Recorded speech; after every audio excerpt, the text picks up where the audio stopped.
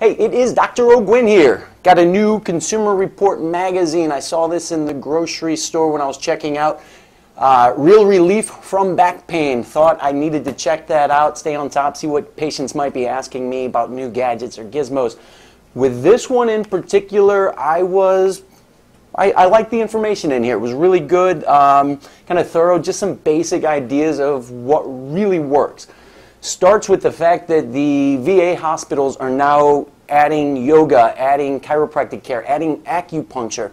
And the reason they say that they're adding those services is because they work and they are cost effective. So they go through the traditional things that we've been doing for years. Actually, the Journal of the American Medical Association, they talk about in here, kind of looked at some data from 1999 through 2010 and saw in treating back pain that the use of painkillers and narcotics went up about 50%. The use of imaging, so using CT, X-ray, MRI, went up over 50%. I think it was 57%.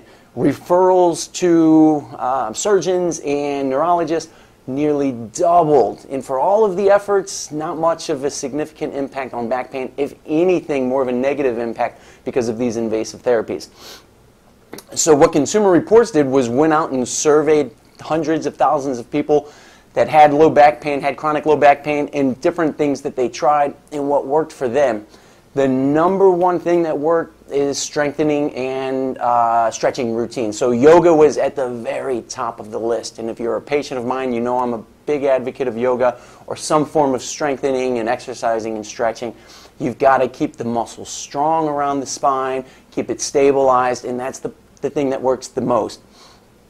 Second on the list, hands-on therapies. So chiropractic care, massage, those two were right there, right after yoga.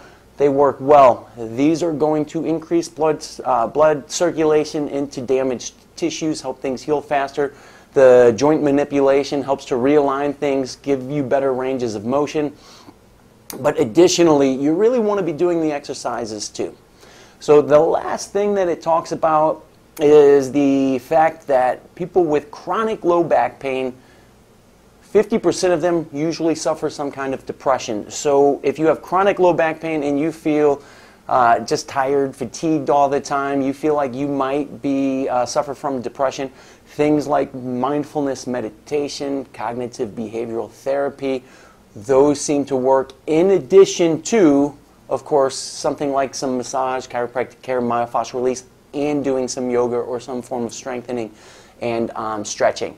So there it is. That really sums up what they talk about in here, but just wanted to share that with you.